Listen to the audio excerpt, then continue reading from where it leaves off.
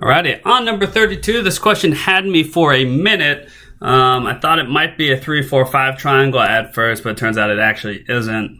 They want to know what the length of AC is, and they tell me that sine of A is 3/4. So sine is opposite over the hypotenuse. Okay.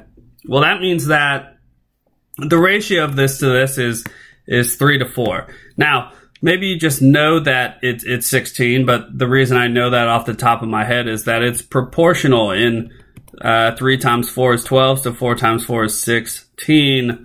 And but if you don't know that, you can do a proportion. You get 3x equals 48, and x would equal 16. From there, if you want to find AC, it's simply a matter of Pythagorean theorem. 12 squared plus that missing side x squared equals 16 squared, and that's going to be 144 plus x squared equals 256.